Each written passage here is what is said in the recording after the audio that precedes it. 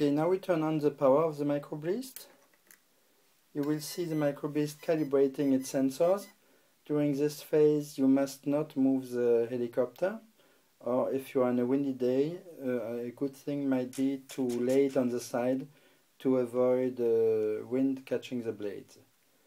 Okay, now it is ready, but we are not ready for flight because we need first to program all steps. To go in the setup menu, you have to push this button as long as you need to get to a steady light, like this. And now you are in the different menu points. You can go from one menu point to the next just by pushing the button. If you don't move anything else, you don't change the programming.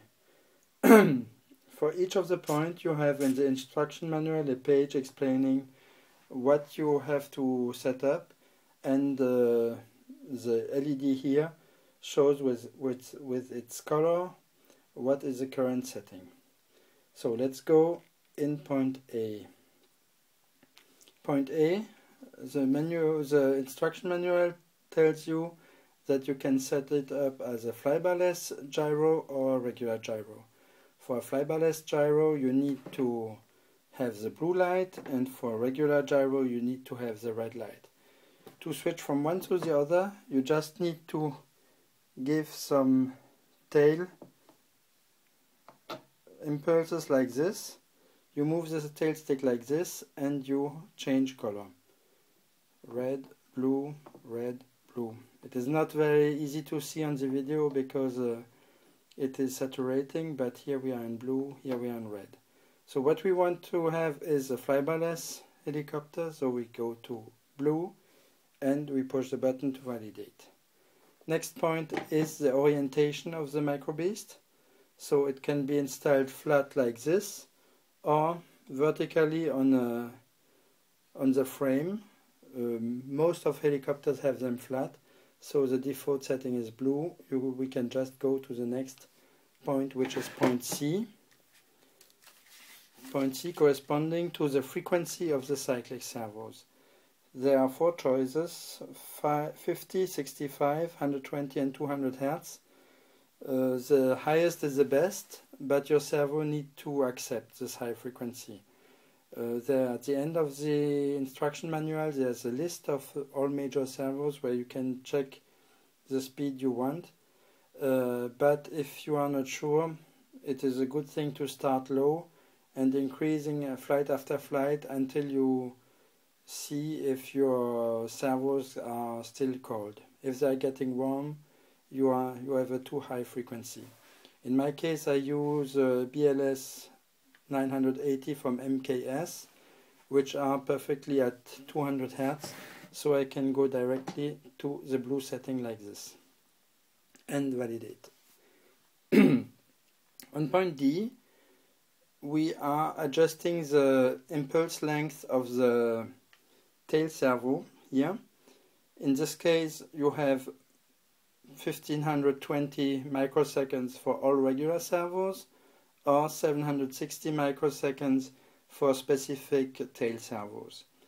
I am using an MKS BLS 980, which is a specific tail servo, so I need to adjust 760 microseconds, which is red.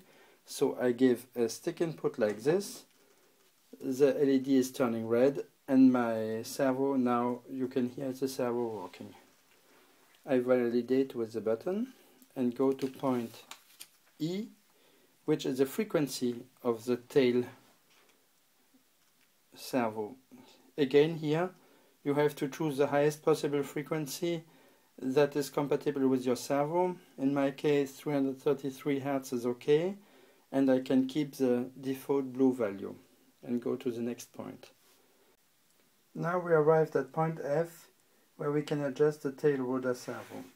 For that we will use the center position without touching to the stick to find the best fit for the servo horn to be perpendicular to the linkage. Sometimes it's a good idea to turn it by 180 degrees and take the other arm because they are not symmetric, and you might find a better fit.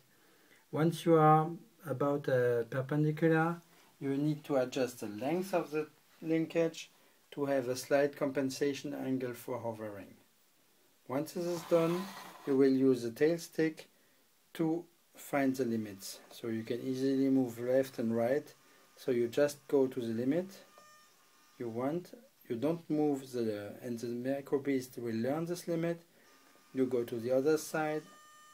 You avoid any binding and you don't move, and the Microbeast will learn this other limit, indicating with purple that it has learned both sides, red and blue.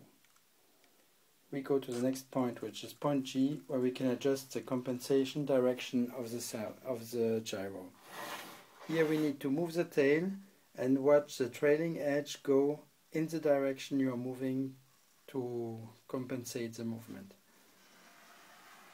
The trailing edge is going in the direction of movement, which is the right compensation. Just for example, I will choose the other direction, and now we see that the trailing edge is behind the movement and will not compensate anything. So this is not good. I need to give another stick impulse and verify that the trailing edge is going against the movement, which is what we want, and I validate by pushing the button. Okay, on point H now, we can adjust the zero position of the cyclic servos. As you know, you are not allowed to do any subtrims in the transmitter, so the Microbeast is providing a way to adjust your zeros for each servo individually. You select the servo as usual by using the rudder stick, and you can see the colors switching from the rudder stick, and each color is corresponding to one servo. So let's start with the blue color, which is one of the roll servo, and here now using the elevator stick you can adjust your servo up and down, and you just need to adjust it perfectly perpendicular to your linkage. Once you're okay, you move to the next servo, which is the red one, and the other roll servo, and here we can see that it is too high, so I have to go lower and adjust the 90 degrees exactly. Go to the next servo, which is the elevator servo. Unfortunately you cannot see it here, so I have to do it by eye from the inside, like this. Once you are ready with this, you need now to adjust your linkage so that all the linkage are at the right length to have a perfectly horizontal swash plate. So you need to adjust the three linkage. Usually they are of the same length, but if your servo are not mounted exactly in the rubbers or something like this, you might end up with some slightly different length. But the most important is that you have a 90 degree here, and then you adjust the distance here to have a perfectly horizontal swash plate. Once you have done this, you need to adjust the zero pitch. So for that you need to adjust the length of this linkage to get a 0 degree pitch on both blades. Most easy and most accurate to measure this is just to fold your blades to the back. So I fold both blades to the back, and you can see that they are exactly at the same level, and if they are parallel to the tail boom, then you are sure that you have 0 degree here. So this is for me the most accurate way to guarantee the 0 degree. So once you are happy with this, you can validate the button to go to the next step.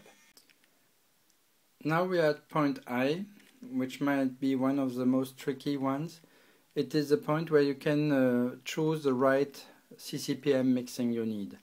So in the documentation you can see that depending on the color you can use 90 degree, 120 degree or 140 degree. So in my case it is 120 degrees, so I have to choose a red color, which is the default color you can see here, and now it is blinking once once per cycle, or if I change it 2 times per cycle, 3 times per cycle, or 4 times per cycle. You need now to find which one gives you the right pitch direction. So you move some pitch on your, and you see in this case, oops, the pitch is not a right pitch. So I change to another position, which is not the right pitch too. So I change again using the rudder stick to another thing, and actually I try all 4 until I find the one where the pitch is going up and down horizontally. It might not go in the right direction, meaning that when you give some positive pitch, you have some negative pitch, but this is just a matter of changing the reverse of your pitch servo in the transmitter. Now you check on the elevator if it's going in the right direction. It is, and you check on the ailerons, it is doing the right movement too. Again, if the direction is not the right one, you need to change the reverse in your transmitter. So basically you have to try all 4 combinations until you find the correct function on each stick, and the correct direction will be just adjusted using the reverse of your transmitter. And you validate when you're happy.